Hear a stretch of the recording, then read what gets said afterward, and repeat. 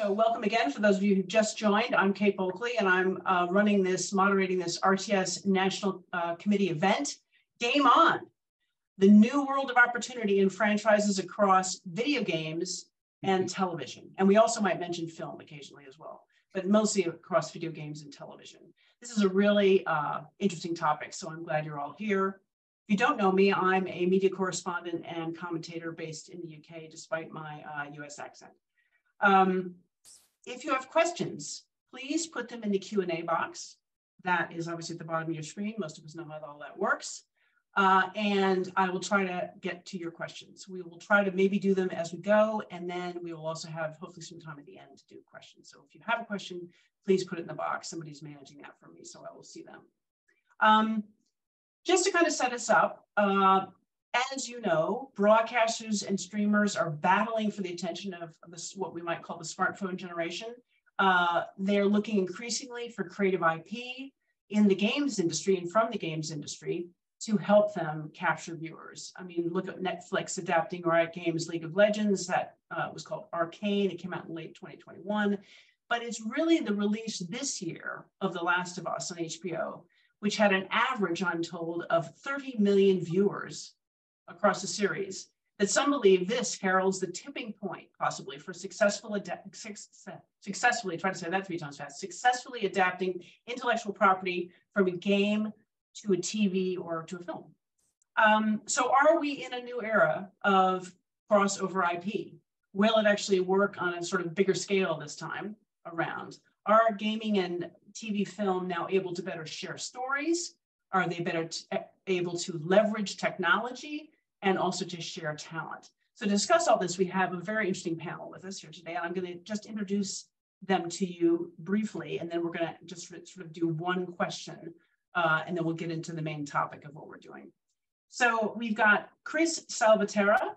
Chris, we just wave a little bit. Chris Salveterra is the HBO network executive on The Last of Us, so it's really great to have you here, Chris. He's also Senior Vice President of Original Programming and Drama Series for HBO. Next, we have Ian Livingstone. Ian, just give us a wave. He's the one in front of all the looks like those are video games. And Ian is a games entrepreneur. He's a co-founder of Hiro Capital. So thank you for being with us, Ian. Jonny Slow, if you give us a wave, Jonny. Jonny is the CEO of Pixomondo. That's a VFX and virtual production studio. It was recently acquired by Sony Pictures. And Jonny has recently moved back from LA to the UK. And actually, I should say that Chris is actually joining us from LA. So thank you, Chris, for waking up early. And last but not least, we have Bronagh Monahan. She is co-founder of MonRae Management and MonRae Productions. It's a talent agency and a production studio, and they seem to focus on gaming talent, like Dan TDM, if you've heard of Dan TDM, which I hope all of you have. So let's start with our one question, sort of, we say round one of this thing to get us going. And let's start with Ian. So this crossover between games and TV and film has been a long time coming, Ian. In fact, it's sort of been like, you know, hurry up and wait. What is the one thing that you think has sort of held things back? Just sort of, you know, quickly, sort of what's the one thing that that has been a real stumbling block? Well, there's been many dramatic interpretations of video games historically, but I think the common denominator amongst them all, is the lack of understanding of gaming intellectual property and the lack of understanding of gamers themselves. Right, very good answer. And I've also been just told that I forgot to introduce John. So I apologize to a lot of people on this panel. So John Wardle is also with us. John runs the National Film School. Thank you. Sorry, he's the director. Thank you, John. Sorry, I forgot you. Okay. So that's Ian. That's a really good answer. Chris, can we go to you next? What's the one thing you think that has held things back? I would say it's probably fidelity to the source material. Fidelity to the source material. Oh, in other words, it's been difficult to be. It's a challenge to find to take in the elements of the IP of the video game and sort of interpret those for whatever medium it is, film or television. So that's been the challenge, I think, overriding everything. Yeah, kind of how to adapt it. Okay, John, you're here, so I've introduced you. What do you think? What do you think the big issues? Well, mine build on both Ian and Chris's, I think, which is, I think, the sense that TV and film makers and studios can go it alone without involving the original creators. And I think the examples we've seen this year with The Last of Us and Super Mario, which is a collaboration between Illuminations and Nintendo, show when you come together and pull your collective strengths, you do better. Yeah. Yeah, that's true. Coming together. That's a good point. Jonny Slow, let's do you next. Yeah, I think that what's different about games as an IP is that when it comes to television, when it comes to film, it's a world that's already been seen, right? So the audience not having to imagine it. And I think that brings adaptation, nuance, difficulty, which is tough for studios who are, to work with historically. But, I think the techniques for that are developing rapidly. I see what you mean. In other words, the gamers they've already know what they've seen. So when they translate it to a film or a TV, it's kind of tough because they're kind of expecting something. Is that what you mean? Yeah, that's right. It's not like if you base it on a book, that's people have their own interpretation of that and in their own imagination. Okay. Bronagh, what do you think? What's the one thing?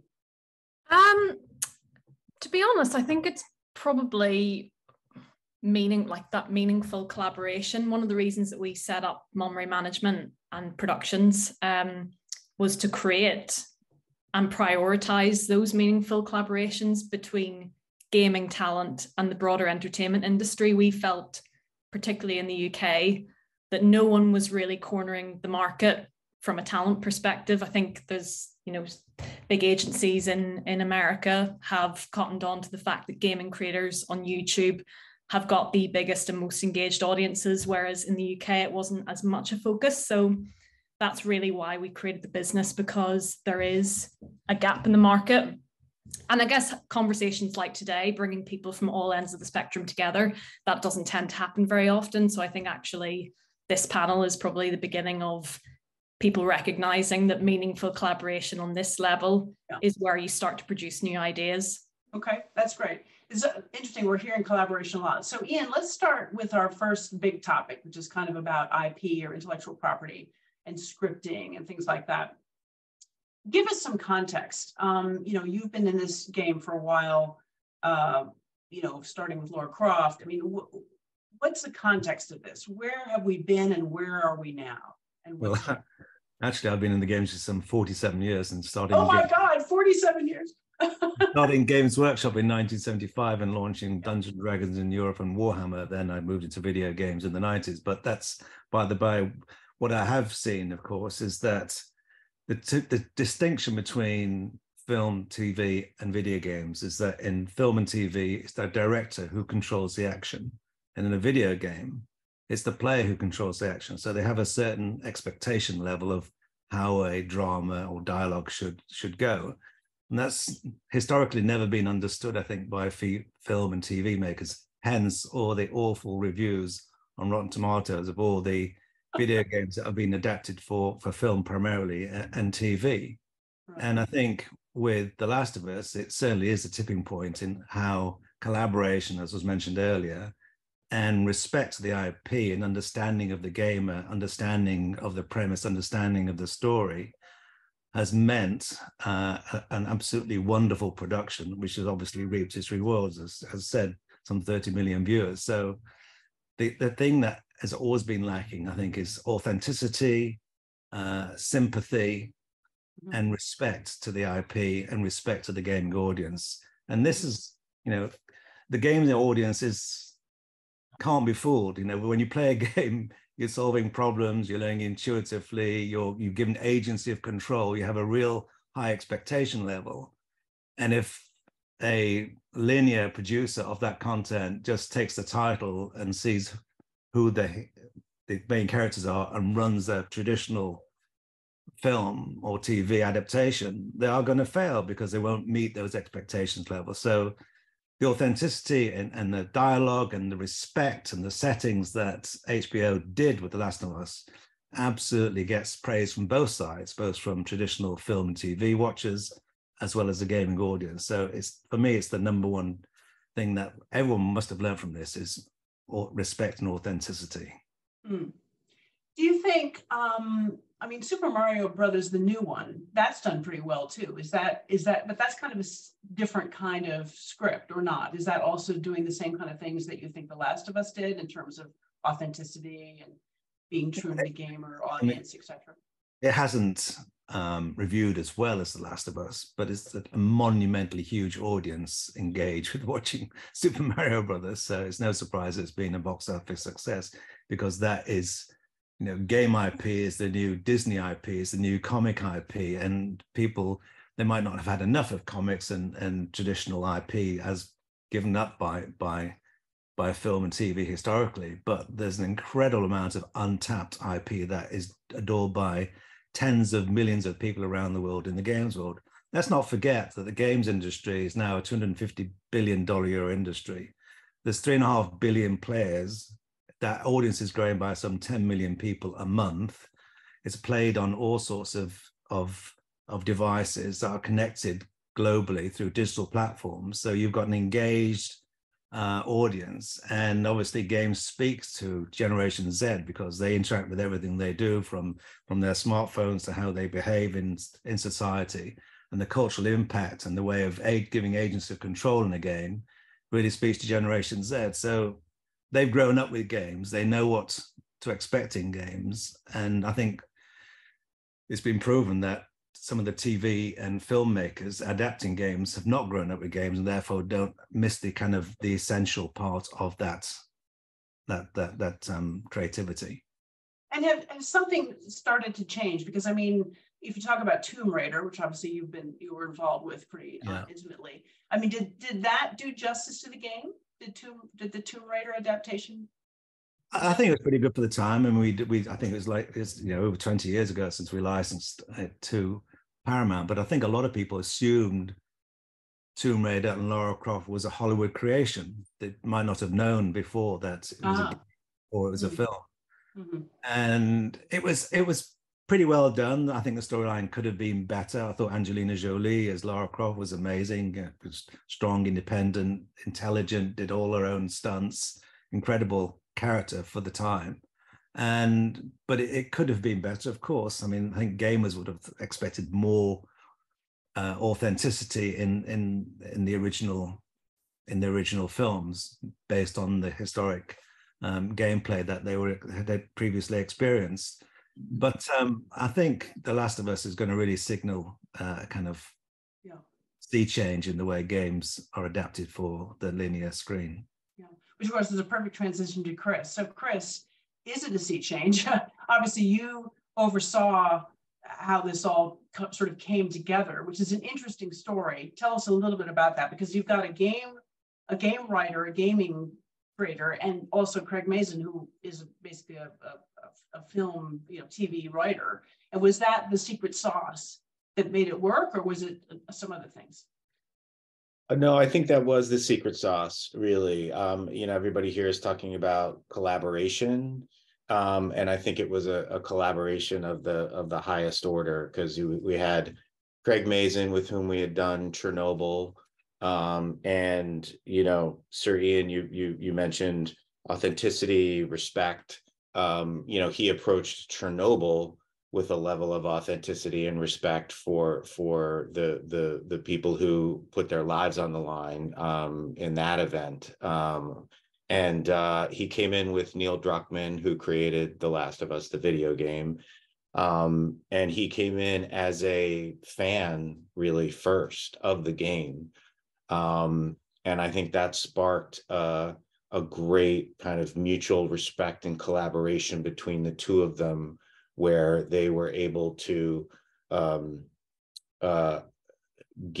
sort of give and be flexible in different ways. So Neil, to his great credit, approached it as a collaboration and as a different medium. He understood that there were certain things that needed to be changed about the game to the adapting to the television series. So really, it was this incredible mutual collaboration. And we weren't looking to do a video game adaptation. It wasn't necessarily a bucket for us, but we had this relationship with Craig, who came in and said, "This is a beloved video game that is revered for its storytelling, and we think it would make a great television series."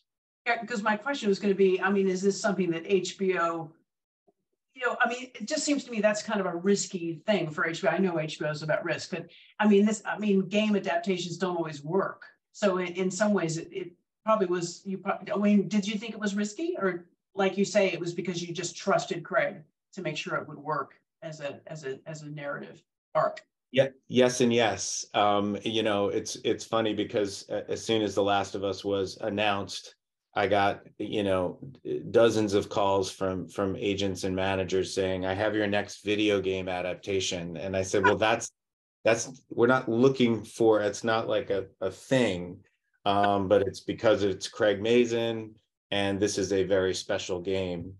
And I should say that I guess because I'm not a gamer necessarily, I wasn't burdened with the history of adaptations gone wrong.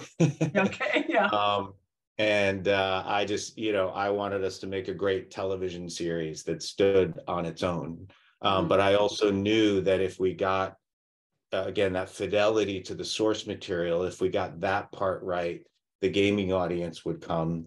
And my hope was that people like myself who wanted to watch great television would also come. Yeah. So I think I want to ask John, bring in John Wardle here. Wasn't one of your graduates, didn't they direct one of the episodes? Jeremy Webb directed on the series. And was that sort of a shock to you that, somebody who had come out of the National Film and Television School was directing something from a game, or was this a great opportunity? Or talk a little bit about how that... Well, Jeremy's of a generation where we didn't teach games at the NFTS. We've only been doing it for about a decade, but he's also a very successful high-end television director and has made lots of other big shows. And so we were thrilled when he was announced as one of the directors on the series. And Chris and I had a chat, and he seemed to have done a good job, I think. He did an incredible job. He directed the block that's set in Kansas City. So he was wonderful, yes.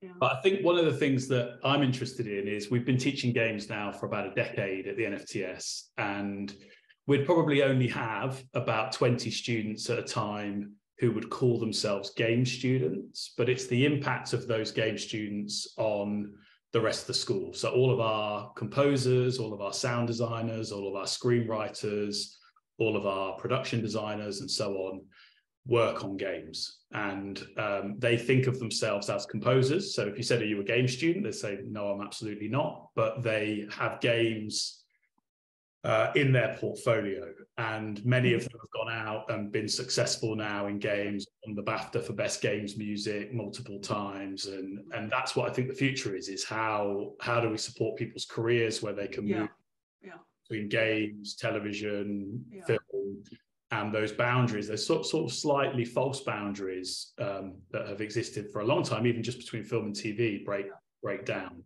Yeah, I mean, Craig, when you hear what John's saying, sorry, Chris, when you hear what John is saying, do you think, gosh, maybe we should look more at these guys who are writing games and hook them up with TV and film script writers? I mean, is this something you think? You said you're not looking for more adaptations, but it worked. Yeah, well, that's the balance, right? I mean, and that's why there've been game adaptations for decades, because there's a built-in audience that comes with that. Yeah, I mean, I know that we're talking about how to continue this trend. I think every situation though is different. And I think we have to be careful not to foist a formula onto all of this writ large. And okay, well, now this is the way to do it. As Craig Craig Mazin has said often, how did we do it? Well, we cheated. We found a game that is revered for its storytelling, and so that applied beautifully to the scripted format. Right. Yeah, not all games maybe have that, as you say, that kind of IP. Yeah. Okay. Correct. But if we're continuing the spirit of respect and collaboration, I do think that's the way through all of this. So let's unless somebody else wants to say something about IP or scripts, let's go to technology now. And I'm going to have Jonny sort of give us a little bit of a kind of a contextualizing of this for us. Jonny, Pixomondo is obviously a VFX firm. You're very involved in game engines. I think there's still a lot of people in the television and film industry that don't really even know what a game engine is, and that actually a lot of things are being built now on game engines. So what do you think maybe the advent of streaming opened this up into like a TV series is much more likely to capture it in a 2-hour film? I mean, is there something about the technology that's allowing this to happen now where it wasn't happening before? Yeah, I think it's very much from my perspective, it's very much the latter. The technology that's been developed for the creation of video games is now very sophisticated. It's been and becoming closer and closer to offering things that are photoreal. And I think there's essentially there are techniques from the video game production industry that have wide application in TV and film, and the use of video game engines is one. And just if anyone's not aware of what a game engine is, it's basically the software, the platform that is used to build a video game within. So it's like a 3D world. You can go into it, put a virtual reality headset on, and you can go and walk into that world. It's very modular and movable. You can change everything, every color, every light source, every creature and asset within that world is all completely creatable. And the game engines that we work with, notably Unreal, which is owned by Epic, interacts very straightforwardly with the software that we use in visual effects. There's sort of standard software packages that most visual effects artists are able to use. Like most industries, there are probably maximum 3, more like 2 applications for each type of visual effects software that's used. So there's already a lot of ubiquity around industry, and there's only a couple of video game engines which have been developed with TV and film use in mind as well.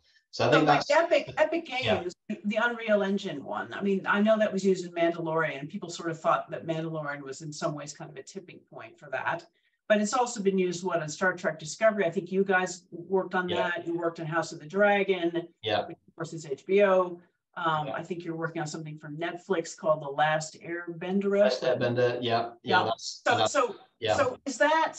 Are we seeing more of that, I guess, happen now, and why? Well, so in all of those cases, including The Mandalorian, the video game engine was used to create a 3D world that could be projected or could be displayed on a massive LED screen.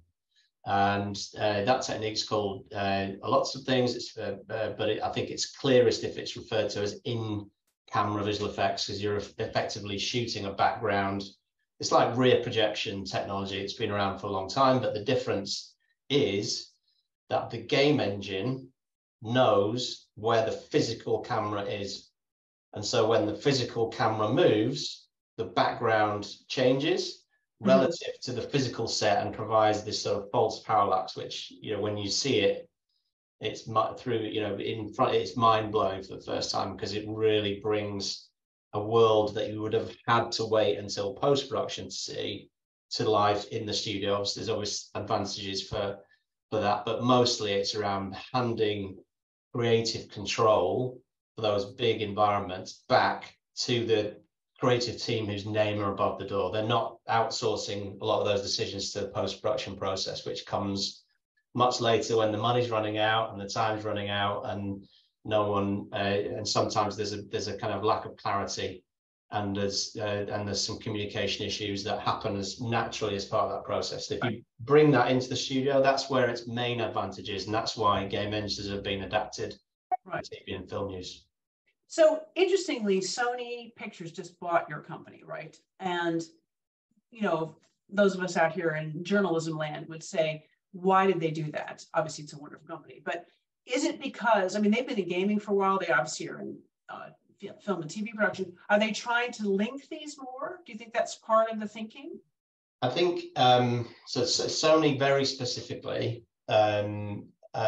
were interested in Pixo from a kind of Sony group perspective. So we were acquired by Sony Pictures, but it's really a Sony group sponsored deal, and that's because virtual production is one of their key verticals. I don't think because it's necessarily going to sell a lot of product for them, but it's a very high profile. It's something which articulates their strategy, which is to create fantastic technology and sell that technology with a skilled service alongside it. And so virtual production is a very sort of easily articulatable model for them, which describes what they want to do with their business across Sony. Okay. Because obviously we're trying to talk about, are we going to see more of these collaborations, and is the game engines, are they going to help make that happen? And it sounds like, in a way, what you're saying is this kind of technology, the game engines, are just becoming part of the whole production process much, much more, right? And so that's very much our experience is for the production. Is this is still quite new. Production techniques don't innovate very fast. People like to work the way they've worked before, just because they're always under time pressure and there's a lot at stake. But for the production crews that we've worked with, this is very much a one-way street, right? So you could almost say, like, the thing that they're replacing is green screen. So I think I'm pretty confident to say that if green screen as a technique did not exist, it would not now be invented, because this tool is so much better. Right. There's a question from the audience. I think it's for you, Jonny. It says here, curious to know if there are any insights re-interactive film, Late Shift and Black Mirror Bandersnatch, for instance. Is that something that you can answer? It's not, I'm afraid. Okay. Can anybody answer that? No, well, nobody can answer. I've seen Late Shift and Bandersnatch and interacted with them, but they're interesting innovations, but they're not yet either very satisfying gaming experiences or narrative experiences. Okay. Bandersnatch. Either one or the other. Go ahead. Bandersnatch is a kind of branching narrative film, effectively.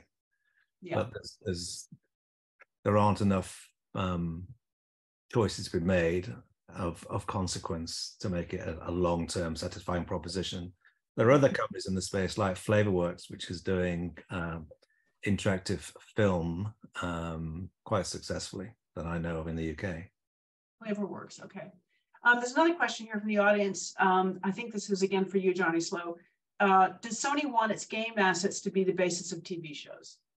So, I mean, that's a great segue to the next point I wanted to make, which is, look, there is a natural fit with the techniques that we've been working with, which use video games derived production techniques for games that are going to be adapted for TV and film, because we start with, rather than have to build the 3D world from scratch, we can take the assets that already exist within a game, and we can adapt them directly for use ultimately in the final shot. But the even more useful part of this in some ways, for why creative teams love it, is it allows them to experiment well in advance, right? So, you know, normally pre-visualization is a slightly sort of clunky, expensive tool that big budget movies use, hasn't really been accessible for TV. Right. But because these virtual production techniques are much more rapid, especially when it comes to visualizing things in a not photoreal way, it is presenting planning tools and scoping tools and you know, all sorts of kind of applications that become accessible to TV producers who can, for the first time, can start to visualize what they're going to be shooting before they actually shoot it. And so that is, I think that's the really exciting part for TV producers. Ultimately, is it's going to be a creative enabler, right, but it also is justifiable from an efficiency perspective. We're not necessarily driving huge cost savings, but what we can deliver sometimes is a more rapid process. Okay. So Chris, when you hear that, did you use VP? I mean, did you use any of this game engine stuff? Do you know that if they did that on The Last of Us? No, we didn't. But we did. I know that we did everything we could. Again, fidelity to the game. We did everything we could to replicate the game environment in camera, essentially. So, and Neil Druckmann has said in interviews, it was surreal for him to walk onto a set and just see down to the last detail, you know, what they had rendered essentially in the game. Yeah. That's cool. That's cool. Okay, so I've got a couple more here. Let's see if these are relevant. Someone named Charlie wants to know, what do the panel think of opportunities for utilizing game IP and unscripted? So 007 Road to a Million for Amazon, etc. Unscripted use. Does anybody have a view on that? I can speak on that. We, MonRae Productions, we make unscripted TV in the kids market. So our show, Let's Game, which we've done 100 episodes of now, and we're just about to do a spin-off series, brings together publishers like Sega and Nintendo and big gaming YouTubers. So we're essentially creating Let's Play games, which kids love to watch on YouTube, bringing them together with a mainstream broadcaster. And the mission of that was to create something that parents felt comfortable with putting their kids in front of, because I think that, you know, I'm a massive advocate for YouTube. It's where all of our talent are from. We now have YouTube Kids, so there's lots of, you know, placeholders to protect kids and what they watch on YouTube. But I think still parents want to see gaming shows on channels that they recognize. So Sky Kids have done an amazing job at putting the steps in place to start showing that gaming isn't something that parents need to be scared of. You know, it's just, I think what MonRae are able to offer is the talent at the center. And a lot of the publishers have said they haven't really been interested in broadcast or collaborating on shows like this, but because we've brought the talent, we've put the talent in the middle, that's the thing that's attracted them to it. So I think it's more just about trust and bringing the right people into the room. Marrying the right people, bringing the right people to the party and making the collaboration work. That's a good answer. Someone else has said, no, actually that's that one. I think we've answered that one. Let's see, they're coming in fast and furious now. This is good, audience, wonderful. Too hot to handle. Netflix is releasing a game based on the reality show. So that's interesting. That's going the other way, right? So it's a game coming out of the reality show. Of course, you know, Netflix is moving big into games. I'm not sure anybody can answer that, but it's interesting to see that it's actually going the other way now. Let's talk about talent. We started to talk about it already, but John Wardle, if I could start with you. You know, obviously you've talked about technology now. We've talked about good scripts, good IP, getting the narrative right. What about the talent bit? Now you've talked a little bit about it because obviously one of your students or former students directed one of the episodes of The Last of Us, but What are you seeing? Is crossover talent starting to happen more, or is it still this kind of siloed approach that you refer to? It's happening in some of those craft roles I talked about. So music, sound, screenwriting. I think it was interesting when Jonny was talking, I was thinking about some of the issues we face here, and quite a lot of them are cultural. So he talked about the opportunity of not having to use green screen and being able to see stuff in camera. The other side of that for some filmmakers is they have to decide stuff far too early. And they're not ready to make those decisions, and they would rather use green screen because it keeps the options open later on. So we're seeing that. We're seeing game students tell us they don't want to work on film and TV. So they've got all the skills, they know Unreal, they can drive a game engine, and they're like, why do I want to go and power a virtual production wall on a film set when I can make my own original game IP? Oh. So there are, and then also time is different in film and TV and in games. I see this quite often in virtual production shoots. We might bring games talent into that, and they might be driving what's described as the brain bar, which is kind of powering the virtual production wall. And you'll say to one of them, how long is it going to be till we can turn over? And they'll go, I just need a minute. But a minute in games might be actually 20 minutes. Whereas in film and TV, a minute is a very precise thing because you've got a whole crew standing around waiting.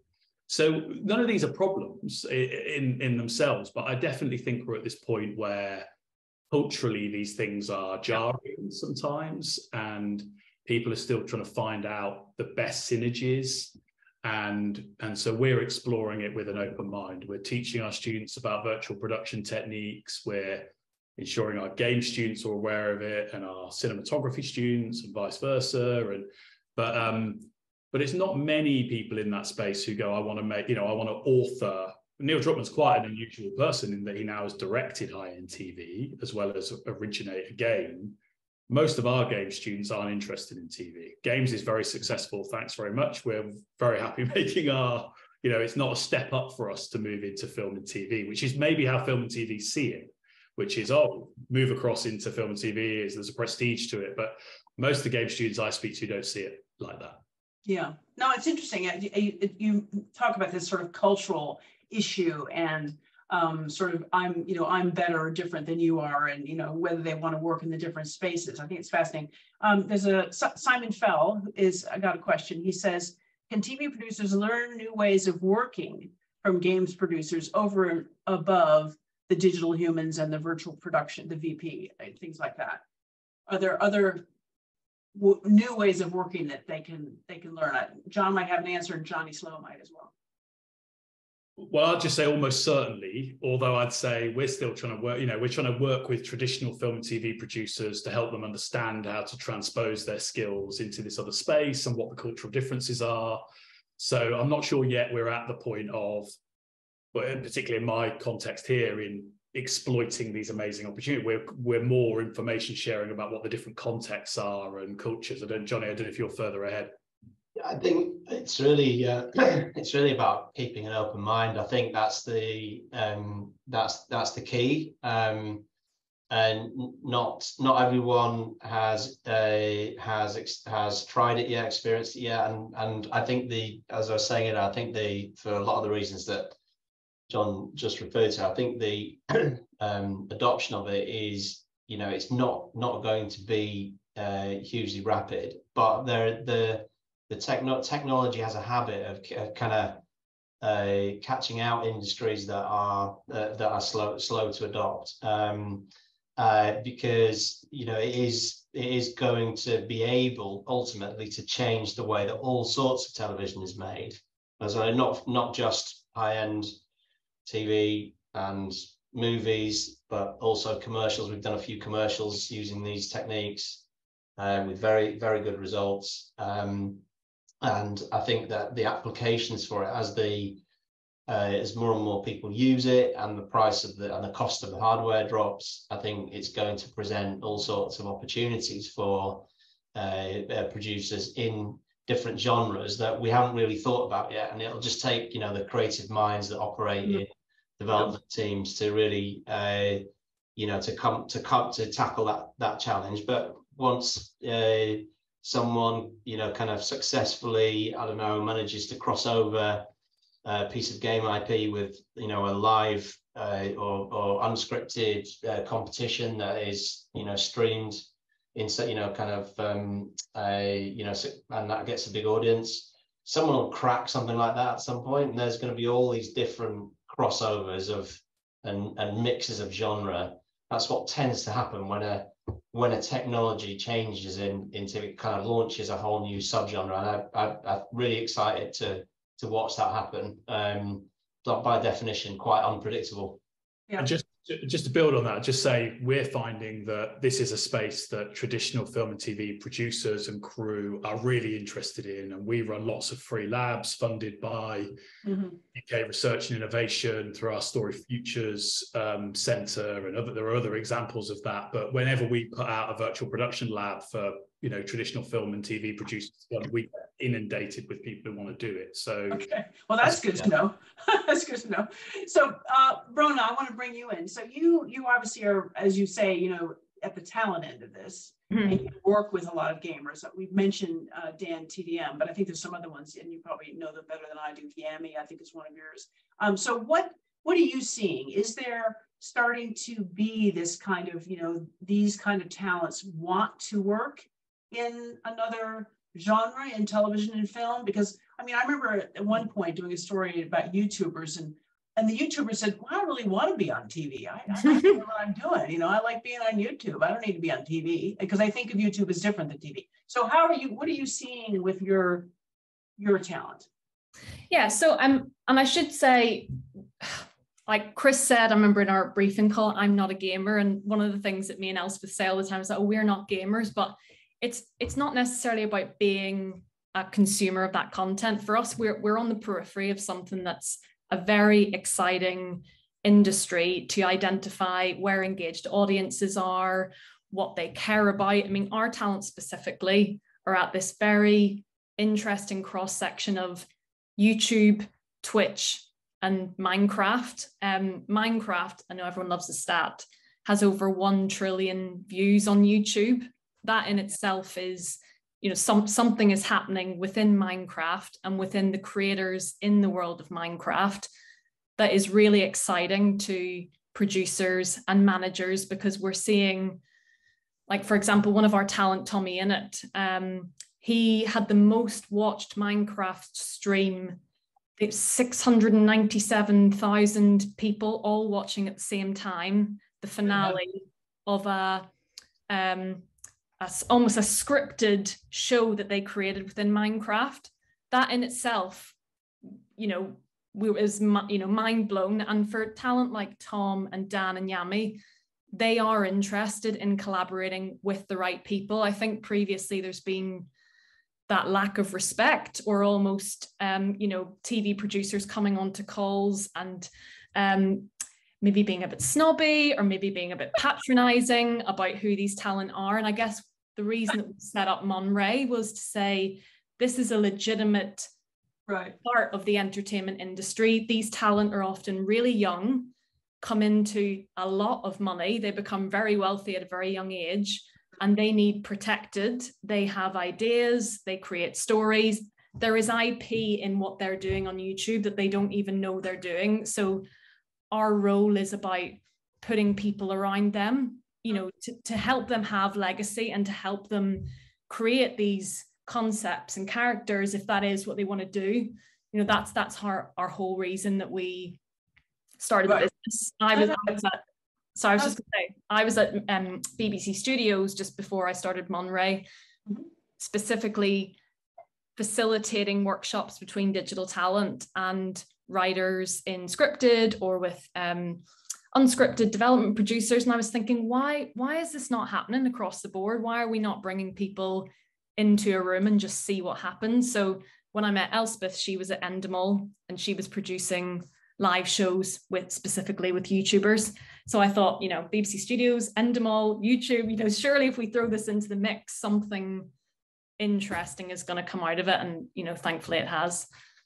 It would be interesting to find out, if RTS did a survey of, I don't know how many people you would have to ask, or young people, what they would rather be, a maker of a blockbuster game, film or TV series and see what the outcome would be from that, to measure ambition, because the cultural and societal change now is massive. And to the point about Minecraft, because given the agency of construction and control, digital Lego, I mean, people like making stuff and being part of stuff rather than just being passive receptors of stuff. So it'd be quite interesting to see what the ambition would be, and then it'll also be reflected in the content that's created thereafter.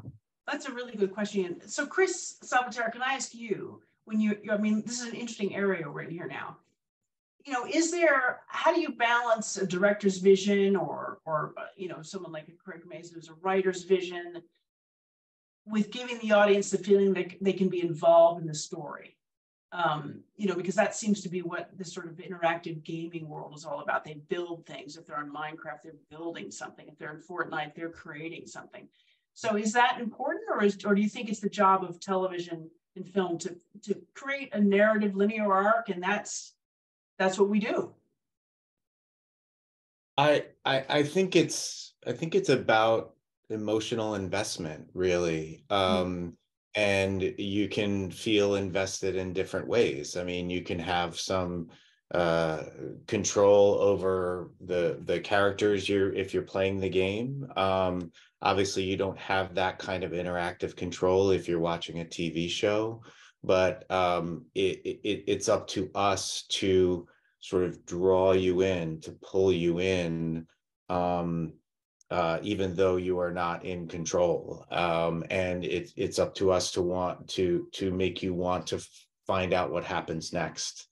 So I think there's an interaction there with regard to emotional investment that our creators, Craig and Neil, sort of fundamentally understood the differences between the mediums. Can I just say something? Yes, please. I've heard over there's been a slight theme of film and television industry being, I don't know, dismissive or disrespectful or a bit snobby towards other people involved in other aspects of the industry. And on behalf of the film and television industry, I apologize. And I think, frankly, the entertainment industrial complex is shifting, and I think that's great. And I think we ignore that at our own peril. So to the extent that we can be open to other opportunities and talent and appreciate that, you know, it's not necessarily film and television isn't necessarily the holy grail. It's just a part of the process and an aspect of the entertainment business. I think we'll be okay. I would add to that, you know, convergence and collaboration is certainly there, and to the benefit of all parties. Of course, it makes sense for that collaboration because it generates success in all the mediums. But it's, you know, it's I've lost my train of thought. well, I also really important point. I was just going to say the thing that video games industry has always lacked is celebrity. Film and TV has had their stars and celebrated as stars, and the games industry has never had that. So now I think it's just the size of the industry and the cultural and societal impact it's having has created its own, you know, aura of wowness. That's an interesting point. Yeah, it's sort of one of the big stars. Of course, in the gaming world, and Bronagh knows about this, you know, in the gaming world, there are some very big stars. I mean, maybe I'm dating myself here, but PewDiePie was obviously a big deal. And he was he could draw in crowds to Wembley, for heaven's sakes. PewDiePie is hugely influential, but it's nevertheless, he's a commentator. He's not. Yeah, that's true. He's a commentator. No, I'm talking about the stars themselves who create the content are not known. You ask anybody who's in the game outside of the game industry, if they could name anybody in it, they probably can't. Right. Good point. That could be a question for the chat. Who can name a big star in the gaming industry? I've got a couple of questions here from the audience, so let's just get through this. We've got Eva. I'm not going to try to pronounce her last name. Eva. She says, Red versus Blue, the Machinima series was one of the original success stories for taking game IP and reinventing it for a series. This is a question for Chris, she says. How will we convince studios to consider more pitches that develop this from inception? Also, a side note, Disney has trademarked the term story living. I didn't know that, story living. So Chris, do you have an answer to that? Do you know what she's talking about? I'm not sure I follow it exactly, but I think we need, again, as an industry, just to be open to different forms of storytelling kind of coming in the door, and then having a mutual respect and collaboration. Where we, I think, get into trouble as an industry is when we say, thanks, we got this. Like, we know our format. We know our audience. I think what The Last of Us has shown, and what we're all discussing today, is how there's a convergence of these audiences and an overlap of these audiences. Yeah, and the gaming industry loves you for it. I mean, having Pedro Pascal as Joel and Bella Ramsey as Ellie, and the dialogue and the relationship between them, the gaming industry saying, at last they understand us, and let there be more of it. Here's another question. It says, on YouTube, there are full playthrough recordings of The Last of Us Part 2 that have been viewed, according to this questioner, 9 million times. This is a massive audience, that's true, watching something interactive, but with the interactivity stripped out. Is this a competitor to the potential TV adaptation of things?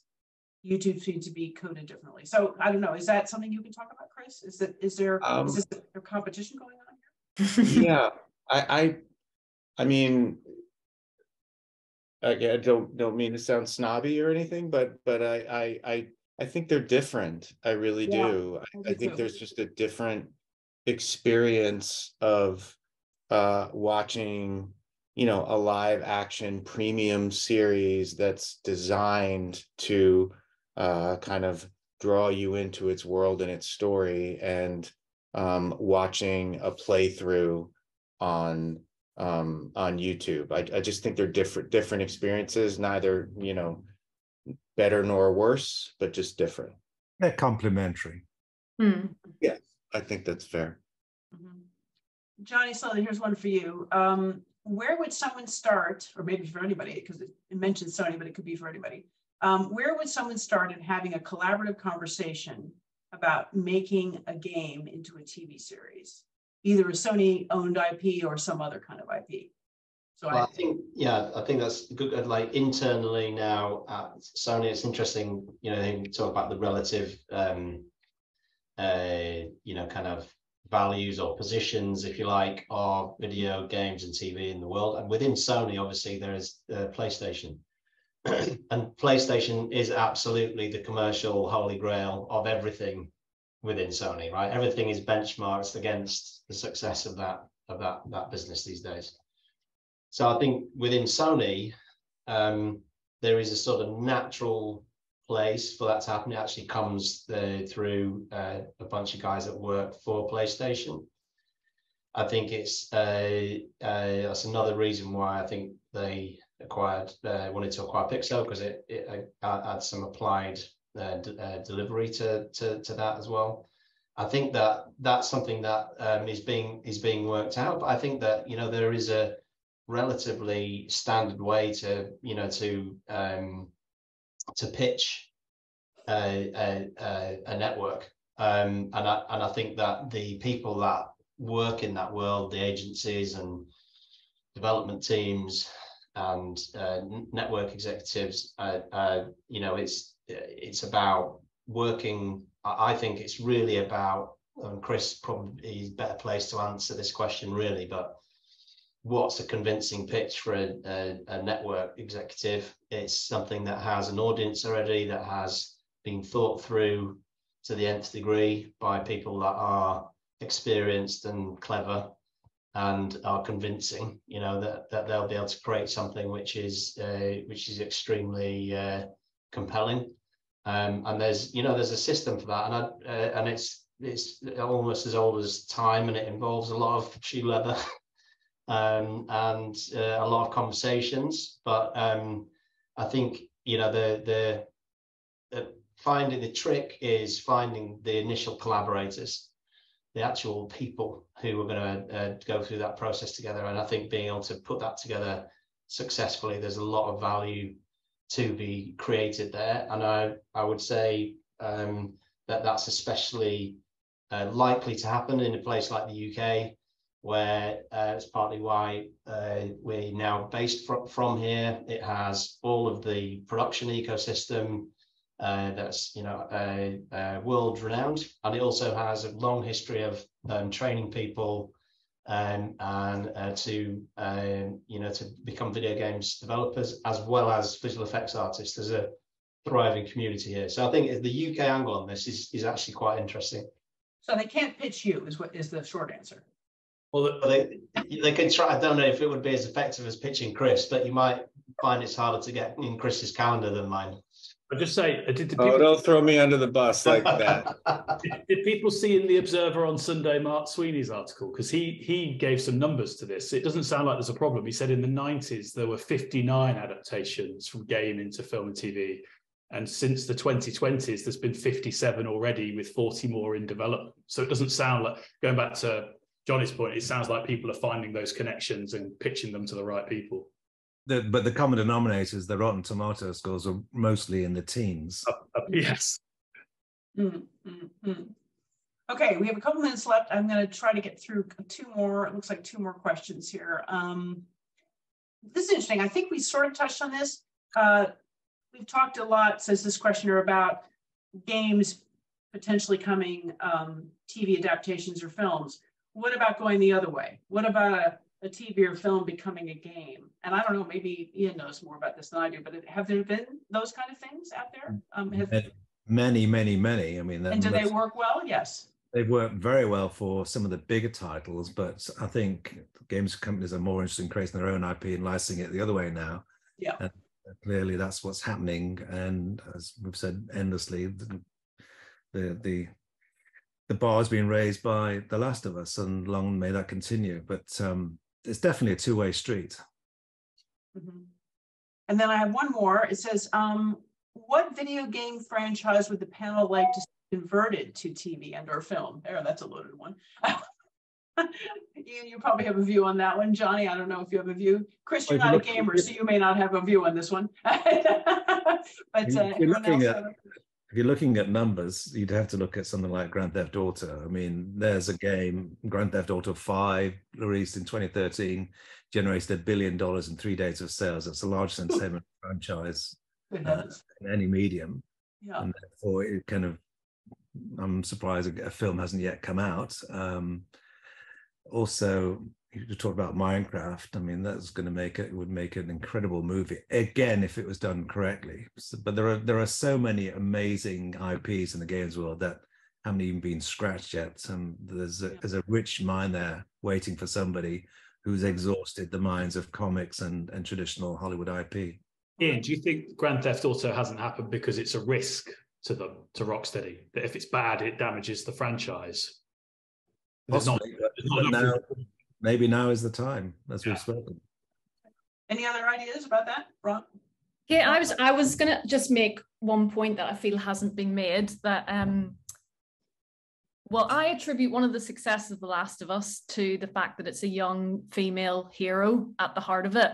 And diversity in gaming is something that has been an issue, and that was one of the bullet points when Elspeth and I set up our company, is there are not enough female executives making good stuff or inserting themselves in a very male-dominated industry. And I just thought that one of the most lovely things about that show is that it's a young girl who is the hero and is the one that's going to save the world. And I think a lot of young girls who maybe haven't seen themselves in gaming will watch that show, already be gamers.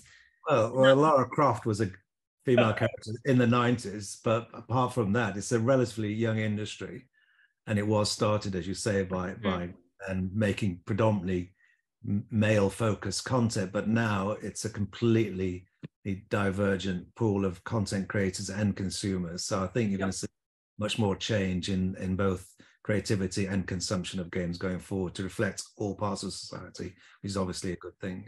Yeah. I'd be interested to see, because I love Westerns, Red Dead Redemption, which I loved as a game, and I think that would be a brilliant thing to see film or a TV show. Oh, cool. Okay. So My answer would be The Last of Us 2. Yes, please. Haven't you already commissioned it? My answer would be my Fighting Fantasy game books turned into interactive TV. The offer's on the There way. you go. There you go. I love that. Well, I think we have to close up, I'm afraid, because we've just come over the minute over, I think, time here. So I'm gonna close. There are a couple more questions. So this has obviously been a very interesting session for the audience as well. So thank you, audience. Somebody in the audience says Minecraft movie is due out in 2025. I didn't know that, but according to somebody in the audience, that's true. So I obviously need to thank some people. Thank you to obviously the panel for doing this, particularly for Chris, who woke up early in LA to do this. So thank you to Ian, to John Wardle, to Jonny Slow, and also to MonRae. And did I miss anybody? Yes, no, I think I already got everybody that time. I also want to thank our producers, Aisling and Dan Korn, Aisling O'Connor and Dan Korn. They were very instrumental in making this all happen. Thank you to the RTS for hosting this. Obviously, thank you to the audience for listening and for participating. And I'm sorry we didn't get to all of your questions. But I thank you for coming. I hope you'll come into another RTS and National Committee event. And I'm Kate Bulkley. Have a wonderful afternoon. Goodbye. Thank you very much, everybody.